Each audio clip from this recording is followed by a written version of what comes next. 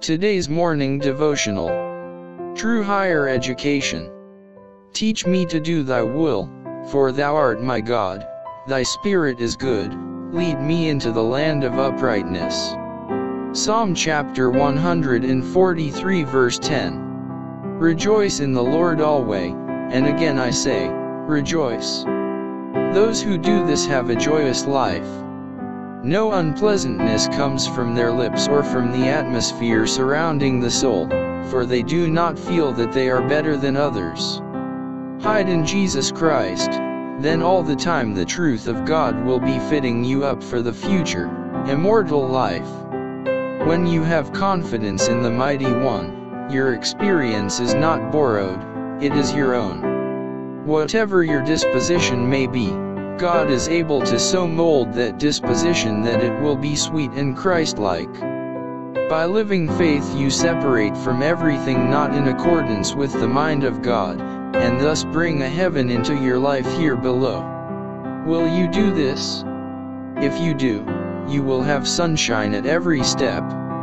True higher education is that which is received by sitting at the feet of Jesus. Humble yourselves under the mighty hand of God, and He will lift you up. You need not struggle to lift yourself.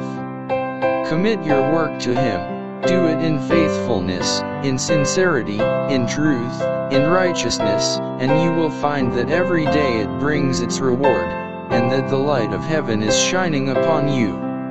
His light, His grace, His salvation, are thus revealed.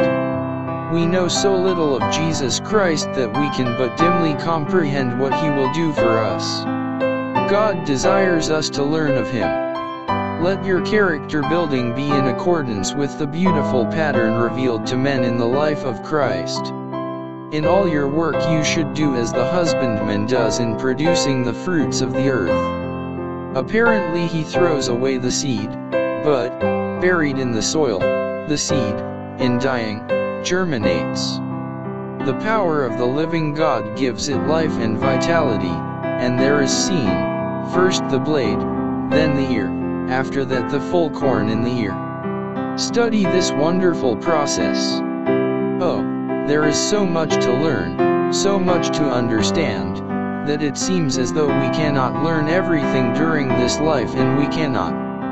But if we now improve our minds to the utmost of our ability, we shall through the eternal ages carry forward the study of God's ways and works, continually reaching higher and still higher. We need now minds that can understand the simplicity of godliness. More than we desire anything else, we should desire to have Jesus Christ abiding in the soul temple, because He cannot abide there without being revealed and shown forth in fruits and good works. God wants every one of you to be His helping hand, and if you yield yourself to Him, He will teach and work through you, that you may be able to impart to others. Then you will be able to say, O God, thy gentleness hath made me great.